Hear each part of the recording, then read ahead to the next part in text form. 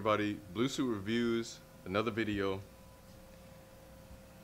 In this video, we're continuing the mod series. At some point, I lost some video. I had a full video of how to tint your side markers using VHT nightshades. I don't know what I did with the video content, but that's okay. I'm gonna just redo it. It's all good. Anyway, today what we're talking about is tinting side markers with paint. I've seen a lot of people, the way they do it is they order a pre-cut side marker tint, and that's probably way easier than the way I tinted mine. But I'm just offering another option if you want to tint your side markers and you don't want to pay a lot of money. You're probably thinking tinting your side markers this way is, you probably think it wouldn't come out good. I know some people have some reservations, they're kind of scared of the rattle can option, but I've had a lot of practice with the rattle can and I've gotten pretty good at it. Disclaimer, info note, it says on most rattle cans, mostly paint, to hold the can 6 to 10 inches away from the surface that you're spraying. Yeah, follow that. That 6 to 10 inches is, it makes it come out better. Definitely makes it come out better if you follow the rule, follow the guidelines on the cans, the directions, which I try to read the directions with everything that I'm using.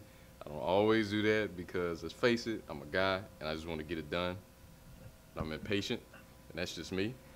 But following the directions definitely helps out a whole lot. This is the product that I use. It's called VHT Nightshades, and you could probably get that can from anywhere, but I got the can that you're looking at from O'Reilly Auto Parts store, which can be found just about in every city in the United States.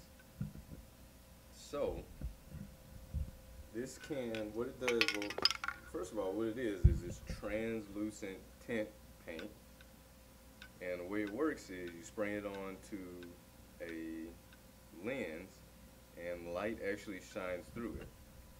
And another thing that's cool about this is you can actually go as dark as you want to go with that. And let me show you what I'm talking about. So there's my side marker, front side marker. I think it came out pretty good, but that's about 7 coats, and it came out pretty good. I've done this mod a couple times using VHT paint, using the VHT translucent paint, and every single time I've done it, it's come out pretty good. And what I notice about the VHT paint is that it's very forgiving. So if you make mistakes here and there, you can actually like stop painting, let it dry, and then kind of fix mistakes by kind of spraying in those little spots that you missed. It's definitely good paint for the DIYer. It's a good paint for somebody who doesn't have a lot of skills in terms of painting, which would be me. So it's a good product. It's a good product if you're trying to get it done, but you're definitely not an expert when it comes to doing things like that. All right, so the other things I want to go over is what I used to make this happen. So the first thing you do is, I already got this popped out so you can see, is it's a very good idea to go ahead and pop your side markers out. So if you look at this tab right here, I went underneath the bumper and I pushed this tab in to pop the side marker out. And the next thing that you do is you want to take this clip on the top. There's a red lock. You want to slide this lock up, and then you squeeze the connector to get it off, and you pull it off. Anyway, when you put this guy back in there, it only goes one way. I'm about to put it upside down. It only goes in one way. So when you pull them out, as long as you remember what side you got it off of, it's really easy to get it back in there. Alright, so when I got the side marker out, took some Curad alcohol wipes and I cleaned the surface as much as I could with the Curad alcohol wipes. And I kind of blew on the surface to get all the lint off. And then once it dried, I laid down one thin coat of VHT. Once that dried, I laid down another thin coat and another thin coat until I got the 7 coats on every side marker. Now that's something that definitely is going to take you a little while to do it. It's probably a lot faster to just go ahead and tint them with the kits that come pre-cut. But if you're somebody that has a little time to do it, it's not a bad option. And again, read the instructions on the back of the can. It'll tell you how to get the best results.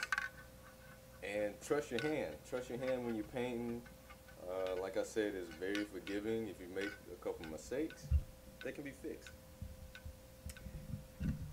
A warning, doing your side markers like this, you can't go back. So with the tint kits, you could probably peel the tint off if you decided you want to go back to a clear side marker, but I know that I don't want to go back to a clear side marker, and I'm actually buying the car from the credit union, so it's not a lease, so I don't have to turn the car back in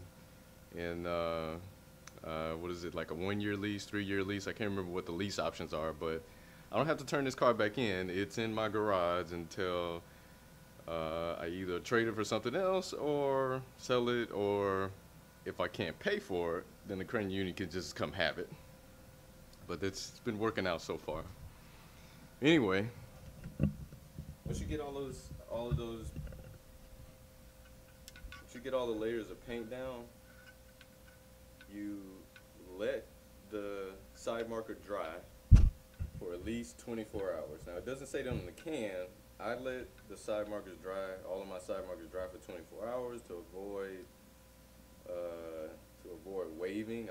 I've painted things before and didn't let it dry for long enough, and the air and the heat and all those different elements like did some weird stuff to the paint.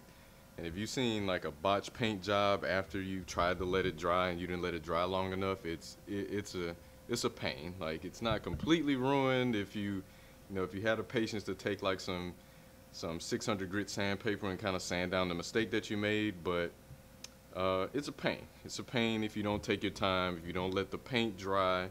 It's things that could be avoided if you just let the paint completely cure and dry before you put the whatever it is back on the car. So a couple of the items that I use, and I actually use this all the time, is blue painter's tape. That's really mostly for contractors that are really, I don't know, I wouldn't say contractors, probably your do-it-yourself home improvement folks. And then a little bit more upgraded grade of tape called frog tape. So this stuff is essentially the same. Frog tape is a lot more expensive than blue painter's tape, but frog tape will stick to anything. Like, this stuff is amazing, where blue painter's tape is more, it's a quick job and you really don't need it to stick to the surface that bad. I have, just to shore up the VHT lineup that I have, on my Scat Pack 392, I use VHT Flame Proof, this stuff right here, to paint my exhaust tips, which your exhaust tips probably don't get that hot, but it's good to have. If you're gonna paint something that gets hot, you should have some paint that's rated for it. Anyway, VHT makes some good stuff. It's actually for your car. So if you want to try that, I'll definitely put a link in the description. This is definitely an entirely separate mod, so don't pay attention too much to that. But I'll leave a description to the VHT Night Sage if you want to check that out. That's it for this video. Very, very short mod video. This one on the do-it-yourself meter from 1 to 5 is definitely a 2. Maybe even a 1.5 if you wanted to go ahead and just dark your side markers out. Again, it's just another option. You don't have to do it the way I did it, because for sure the way that I did it is definitely more tedious, and you have to You have to insert patience in there. Not that you don't have to have patience to do tint, but spraying those side markers is a lot more than just putting a strip of tint on there and being done with it. Things in the state are opening back up. Again, I'm in Florida. I'm in Riverview, Florida. Things have opened up. I know this is a lot more traffic. I hope people are out there being safe across the nation. Be safe out there. Make sure you protect yourself even though things are opening back up. The CDC and a lot of medical experts say it's still dangerous out there. So heed their warnings. As usual, leave a comment in the comment section below if you can. Hit the like button, subscribe, and hit the bell so that you know when I drop a new video. I'm about to put a whole lot more videos out there. Got a lot of motivation, and a big shout out to the YouTubers that are in this area. Big shout out to Weekend Mods over in Orlando. I know he and I have been going back and forth about making sure that that content gets out there. And if you haven't seen his channel, which I hope you have already, please go check Weekend Mods out. He has essentially turned his Dodge Challenger into one of the nicest Dodge Challengers that I've seen out on the streets. Big ups to him. I appreciate him. Blue Suit Reviews, I appreciate you tuning in. Share, like, subscribe. Hit the notification bell so that you know when the new videos are coming out. Peace.